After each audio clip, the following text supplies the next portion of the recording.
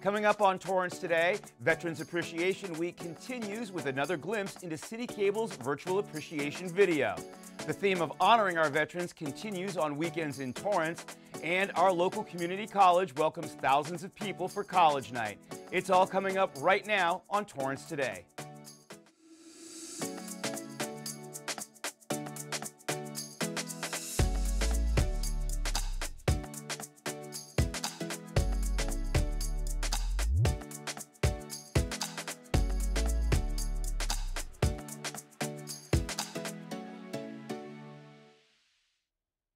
Welcome to Torrance Today. I'm Kirk Lyons. It's 4 p.m. on Thursday, November 9th. I hope your week is wrapping up nicely. Thank you so much for joining us. Here is our first story. Veterans Day is this Saturday, November 11th. City Hall will be closed tomorrow, along with all city offices, libraries, and Torrance Unified School District schools in observance of the holiday. Banks and many government services will also be closed. Torrance Transit buses will operate on their normal schedule. Here in Torrance, we're celebrating our veterans all week long. City Cable prepared a virtual appreciation video honoring our local heroes. Torrance is a community that specifically really honors its veterans, and I'm proud to be part of that. Thank you to all our veterans for your service. I would just like to say thank you so much for all your service and all you do. We all really appreciate you. I just want to tell you that I appreciate you so much, as well as my entire family. You're worth it, and we know it. And God bless you. I'd really like to thank you for your service. My dad was an Army veteran, so I'd just like to really thank Dad and thank all of those who have served our wonderful country. You can watch the entire video on Facebook, YouTube, and right here on City Cable. Another great way to honor our veterans is by getting to know them. You can do just that at the Torrance Historical Society and Museum this Sunday, November 12th. It's hosting an event called Visit with a Veteran, and it allows participants to pull up a chair, enjoy some light refreshments, and say thank you to our veterans. Veterans who helped protect our country during World War II, Korean, Vietnam, and other wars will be there. Visit with a Veteran takes place from 2 to 4 p.m. at 1345 Post Avenue. Just before that event is a virtual one featuring Congressman Ted Lieu, who also happens to be a veteran. He served in active duty for the United States Air Force, then stayed on its reserve for a total of 25 years before retiring with the rank of colonel in 2015. He and others who served our country will share their stories. The virtual forum takes place from 1 to 2 p.m. on Sunday, November 12th. For more information on how to register for the event, call 323-651-1040.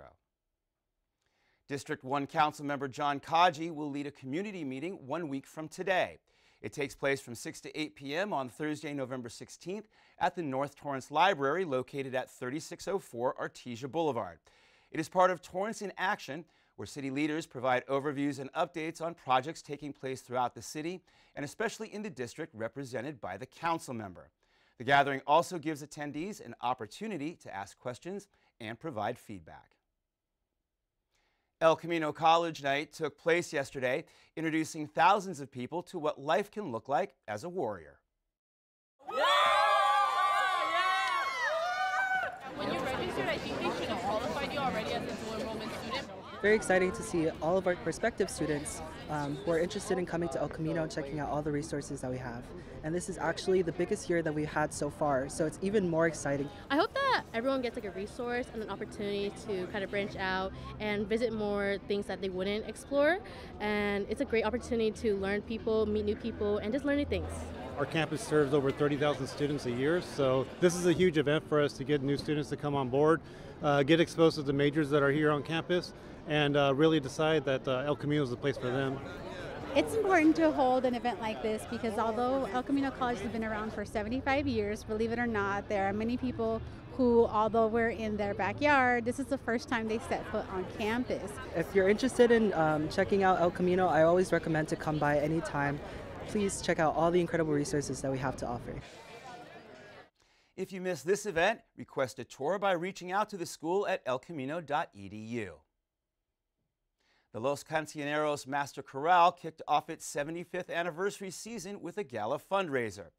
Putting on the Ritz was the theme of the night's event. More than 100 attendees enjoyed dinner and a mini concert. The Master Chorale began performing for the community in 1949 when a dozen neighbors in the Hollywood Riviera section of Torrance formed a small community chorus. Since then, the group has grown to more than 50 singers, and they perform locally as well as at some of the most prestigious venues around the world. The chorale is led by Robert Allen Petker, a conductor and composer who has more than 250 published works to his name. The chorale's 75th concert season will begin with a holiday concert at the James Armstrong Theater in the Torrance Civic Center next month. For more information, visit lcmasterchorale.com. And also at the Armstrong Theater, the South Bay Conservatory will be performing Sweeny Todd, the Demon Barber of Fleet Street. The musical tells the story of an unjustly exiled barber who returns to 19th century London seeking vengeance. The South Bay Conservatory is a Torrance-based nonprofit educating performers from Torrance and its surrounding communities for nearly 60 years. The performances run from Thursday, November 16th through Saturday, November 18th. For more information and to purchase tickets, visit southbayconservatory.com. As we head into the weekend, be sure to catch the latest episodes of Weekends in Torrance. On Friday, meet a special family who honored 3 generations of military heroes through our city's Military Banner Recognition Program. I'm so proud to be able to see their banners up on Torrance Boulevard in the city where all of us grew up in. Stacey Toju says she and her husband Justin sponsored these banners because it's important for their family to preserve their legacies. Growing up as a Japanese American, especially here in Torrance where there are so many Asian Americans, it's a story that we all know and we all grew up with, but I think a lot of people aren't familiar with it. On Saturday, watch a recap of Nomad 2, the second edition of the Torrance Art Museum's contemporary art pop-up that features an artist who's also a veteran. My piece is about me. It's sort of talking about when I was in the military. The leg is my casting of my own leg and the foot.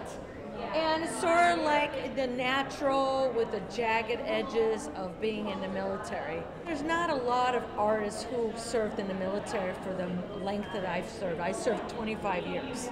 And I was in Iraq in 2009, 2010. And, you know, I just kind of think about that a lot of people don't know that part of me, and I think it's very important for them to know that role that it played. And on Sunday, meet a group of Vietnam veterans who spend a Saturday morning blessing a new sign dedicated to them along a stretch of Pacific Coast Highway in South Torrance. It keeps present the sacrifices and service that Vietnam veterans made during the Vietnam era, and I think that is a very significant if we can keep that memory alive, because there's so many people that served. They were either drafted or they enlisted, but they stepped forward and served their country. All this and more on Friday, Saturday, and Sunday right here on Torrance City Cable. Still ahead, on this thankful Thursday, we recognize one of the many efforts being made to keep our city looking its absolute best when we come back in 60 seconds.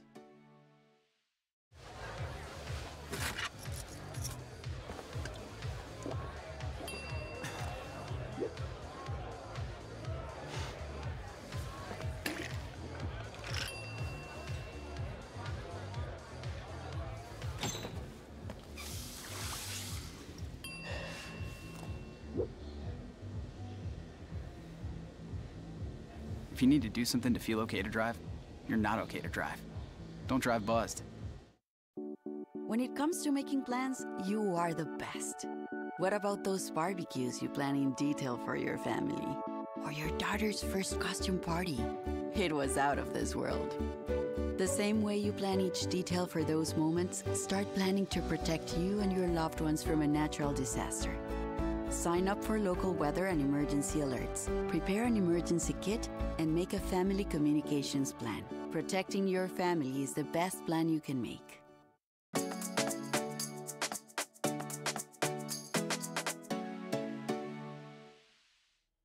At the end of every episode of Torrance Today, we want to share a positive story that fits the theme for the day. On this Thankful Thursday, we'd like to call attention to a beautification project taking place in the city. The Hawthorne Bridge allows trains to pass over Hawthorne Boulevard at 190th Street.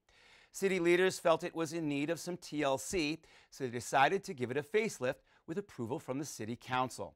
Crews began power washing the bridge on Monday, preparing it for a new paint job. Work has been taking place every night this week, and about a third of the painting has been completed at this time. We're told it should be fully repainted by early next week.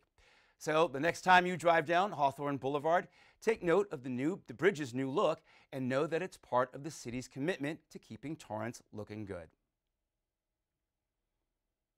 Well, that's our show for today. Let us know if you have a positive story to tell by emailing us at torrancetoday@torranceca.gov. Thank you for joining us. We'll see you back here on Monday with more news from and for our Torrance community. Have a good weekend.